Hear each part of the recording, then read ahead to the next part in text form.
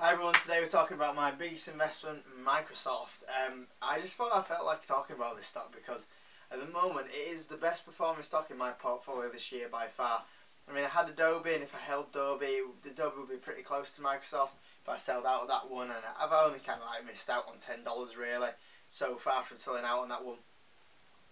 But Microsoft at the moment is by far my biggest position, and it's absolutely killing it this year. It is up massive. I bought in around $89, $88 per share, and just as I'm recording this video, it's just gone above $100 per share, which is crazy. My target for this year was $105 to get that stock up to. I said it would get there by the end of the year, and looking at it, it's only now like $4 away from getting to that price. And sometimes I do normally set targets for stocks, and whatever happens I normally sell at them targets, but these kind of scenarios where I won't sell. And I've been watching Microsoft for a while, I've been invested for a while, I keep up to date a lot, and Microsoft is absolutely killing it this year. Just everything's going right for them.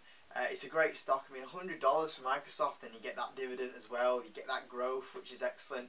The cloud services that they're providing now are really good, and Microsoft is probably one of my, definitely available on the market, would be my five best stocks I would recommend to buy right now.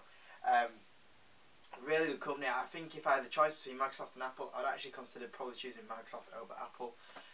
But Apple's another great company, which if there was a dip I would get into Apple, but Microsoft is just doing so well for me now. And I said that I would set a price target of $105 and I would sell out of Microsoft at $105 per share, and I've actually changed my mind now. I've set a new price target, so my price target now for Microsoft is that I'm probably going to be looking at selling out about 115ish. I've just seen that it's by an analyst, it's been upgraded to $120 per share, which is far more than what I have on it. And potentially, you know, if things go right, then I could extend it even more. But Microsoft is a stock that I want to carry on holding at the moment. I still believe in it big time.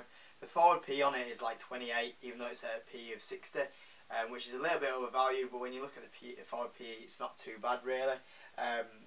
But just a great company, especially with that dividend as well, and how cheap shares are. It is my biggest position, and I am, to be fair, considering buying a couple more shares back into it now. I'm looking at hopefully the stock dropping down to about 98 per share. That's where I'm looking at if I was to buy in, or 97ish. Just top them shares up slightly is where I'm looking at going with it now. But certainly the earnings report recently and where the company's going, definitely a stock I want to be holding and have even more shares of. So I thought I'd just update you with that and how Microsoft are doing. Potentially at the moment I am looking for a fourth stock. So as you know, I'm currently invested in Microsoft, my #1 position, Boeing, #2 position, and PayPal, that is my #3 position. And I am looking at a fourth stock because I've kind of just got a little bit of money at the moment, and potentially I could pick up a fourth stock. The fourth stock would be the fourth smallest investment, or potentially third if I see something that I really am tempted to get into. So I'm going to do a video hopefully on Sunday or Monday about talking about which stock that fourth stock might be. I'll give you a clue. The company that I was very close to picking, but I'm not going to now, they just got took over by these guys in market cap size.